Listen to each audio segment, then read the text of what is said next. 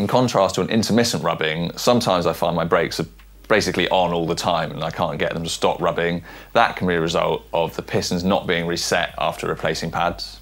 The brake pistons are housed within rubber seals which are designed to flex as the pistons contract and reach the rotor, and when the fluid pressure is released, they return to a neutral position and pull the pistons back away from the rotor. This is known as rollback. I always sort of thought that negative pressure of the hydraulic system did this, but it's actually compounded and helped by the elastic movement of the seals. When pads wear, the dead band can increase to more than the maximum kind of flexing movement of the seals, and so in order for the pads to make contact with the rotor, the pistons actually slip out through their seals.